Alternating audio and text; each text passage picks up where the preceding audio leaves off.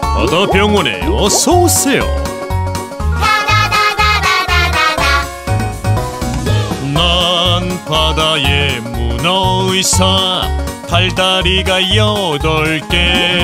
에티, 감기에 걸렸어요. 청진기 듣지요, 주사를 놓지요. 난 바다의 문어의사.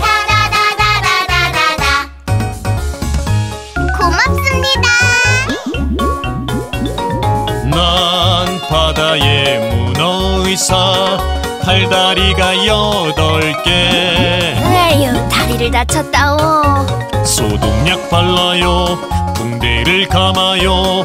난 바다의 문어의사. 고마워요, 의사 양반. 난 바다의 문어의사, 팔다리가 8개. 아, 배가 너무 아파요. 힘을 꽉 주세요, 아기가 나와요.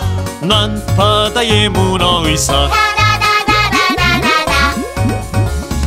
고생했어, 여보.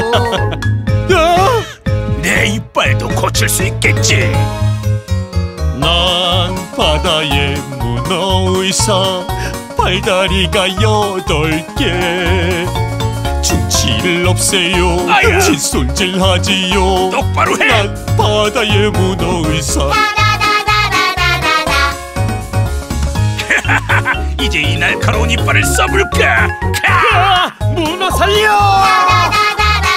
난 바다의 문어의사.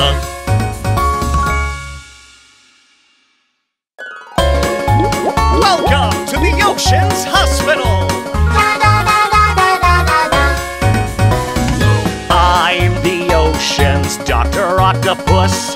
I've got 8 tentacles. Achoo, I've got a cold. Listen to the stethoscope, I'll give you a flu shot. I'm the ocean's Dr. Octopus. Thank you. I'm the ocean's Dr. Octopus.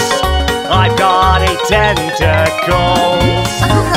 I've hurt my legs. I'll dab some ointment on and wrap some bandage too. I'm the ocean's Dr. Octopus. Thank you, doctor. I'm the ocean's Dr. Octopus. I've got 8 tentacles. Oh, my tummy hurts so much. Push as hard as you can. Babies are coming out. I'm the ocean's Dr. Octopus. Well done, my dear. You can fix my teeth too, right? I'm the ocean's Dr. Octopus. I've got 8 tentacles. Get rid of cavities Ouch! and brush your teeth. Do it right. I'm the ocean's Dr. Octopus. I think I'll try and use these sharp teeth now. I'm the ocean's Dr. Octopus.